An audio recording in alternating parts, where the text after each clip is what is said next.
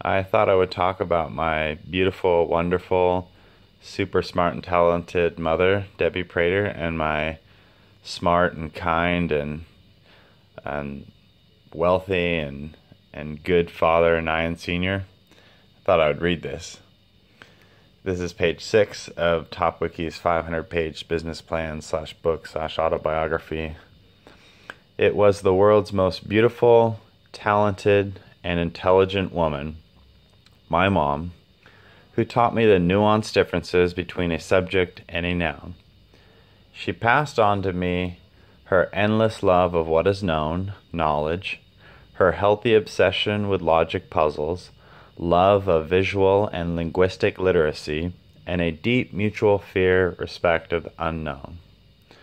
And then this symbol here, the E with the little plus sign above it to the left with brackets around it, and then a green ring, is approximately equal to a known or a noun, subject, person, place, or thing, something that can hold its own over time, or fertilized egg. And the key concept here is something that is distinguishable from its environment. Remember that, distinguishable from its environment. For example, when we say force, at this very second, I weigh 931 newtons. And another way of saying that the force I place on the surface of the Earth's crust is 931 newtons is 209 force pounds. So 209 force pounds, or 209 pounds of force that I place on the surface of the Earth's crust, makes me distinguishable in nature.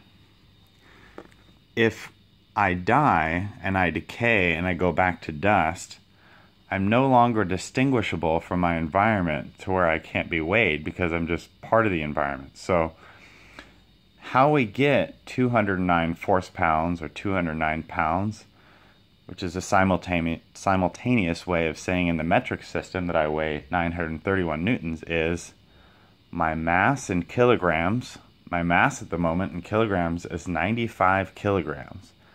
And then we multiply my mass, 95 kilograms, by Earth's gravity, which is 9.8 meters per second squared. So when we multiply the Earth's gravity acting upon me, something distinguishable from the environment, times my mass, we get 931 newtons. And so that makes me distinguishable from my environment. Because some of y'all have been asking me, like, what's the significance of using Newton's second law of motion? Well, that's the significance. So it's somewhat philosophical. And then I write, like Oliver Ellison, my mother, Debbie Prater, has been a source of inspiration, especially during some of my darkest hours. Over the hundreds, maybe even thousands of hours I've studied the hydrogen atom from virtually every scientific and philosophical perspective, a few new ways to look at it have emerged in my mind as it relates to life extension. Let's take a trip down memory lane.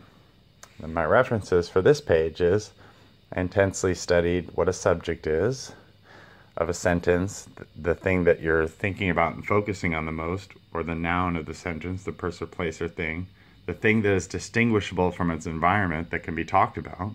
Because as soon as it's not distinguishable from its environment, it dies, decays, it goes back to being the environment itself, nothing to something, something to nothing.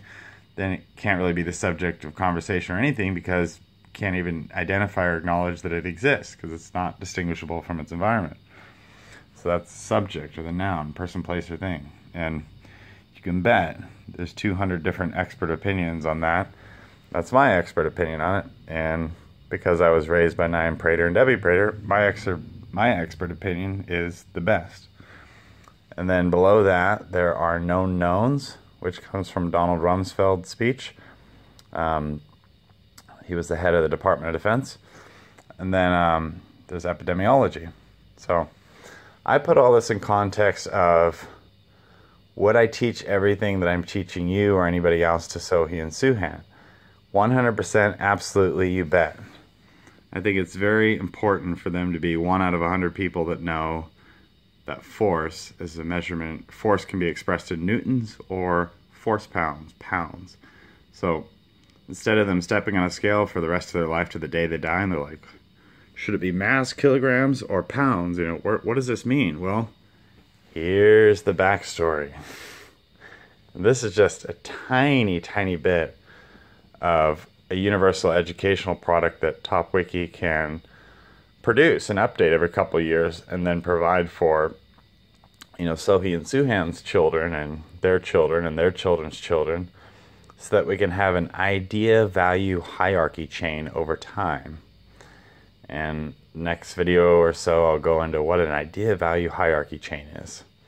A lot of people challenged me on that one. They said, can you explain what top-Wiki does that Wikipedia and WikiLeaks doesn't do? And through talking to my mom a whole bunch, she even helped me clarify that a lot. And talking to my dad a whole bunch, he's challenged me to really be able to explain to somebody in an elevator within 30 seconds, why is top-Wiki so much more valuable than Wikipedia and WikiLeaks, the 2 most valuable things on planet Earth?